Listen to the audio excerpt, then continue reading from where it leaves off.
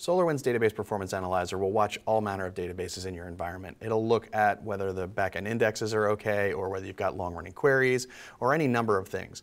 But you probably don't want to sit there and actually just watch the dashboard all day. You're probably going to rely on the alerting engine to let you know when things are going bad. So one of the things we've added recently is email templates for the alerts. So let me show you how easy that is to set up. So from the main screen, let's go ahead and go to Alerts. And then we'll just go to Email Templates.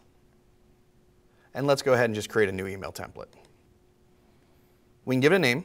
So we'll call this one Oracle Email Notification.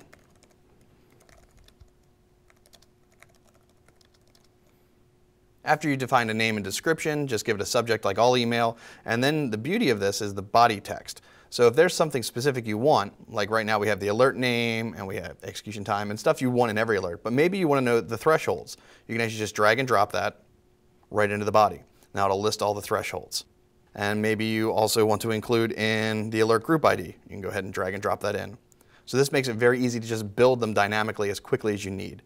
The other thing that I like personally is you can actually have the email come out in plain text or HTML.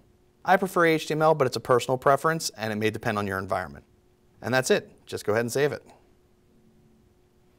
So the reason that these email templates are important is because not every business unit is going to need the same type of alerts. Maybe you've got a group that does work with your Oracle infrastructure like we did for this alert. Or maybe you have one that's exclusively for your cloud-based databases or for your Microsoft SQL servers.